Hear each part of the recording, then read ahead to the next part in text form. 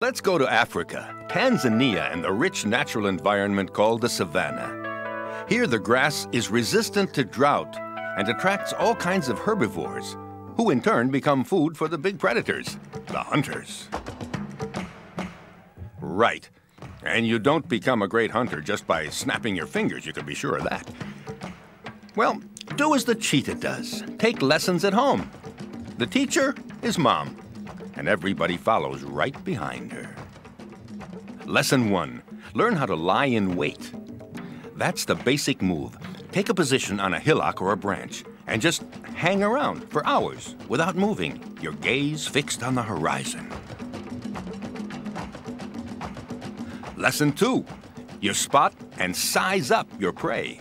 Young cheetahs are apt to leap on anything at all, a gazelle, sure, a giraffe, or a tank. No way. Okay, once the prey is chosen, then it's attack. Lesson 3, the approach. If you're going to succeed, you have to cool it. Be very discreet. The best thing to do is imitate Mom. Lower your tail and rear quarters and move forward, whistling. It's time for a practical demonstration. All pupils are requested to stand back. The gazelles don't suspect a thing. Stand by, and it's go.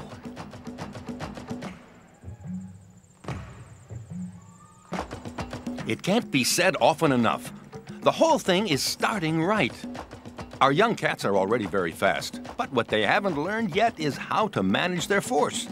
Cheetahs run very fast, up to 110 kilometers an hour. That's 70 miles an hour. But they can't keep it up for very long, and that's why they have to wait till the last possible moment to attack.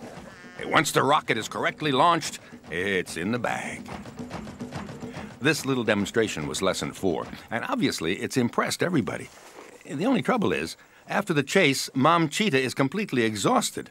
All the same, she still has to haul the prize back to the others, so if in addition, nobody is able to help her, what's the point?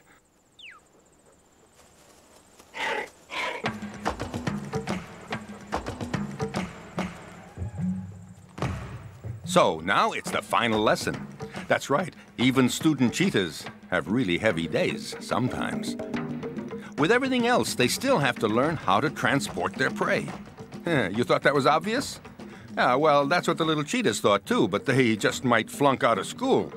The usual mistake is trying to drag the body while backing up, and that doesn't work at all. No, these cats don't have strong enough gums. Lucky for them, their teacher is an angel of patience. The prey is dragged moving forward, even if it does look a little bit silly. Anyway, watching these young cheetahs, maybe we've learned a lot about the savannah too.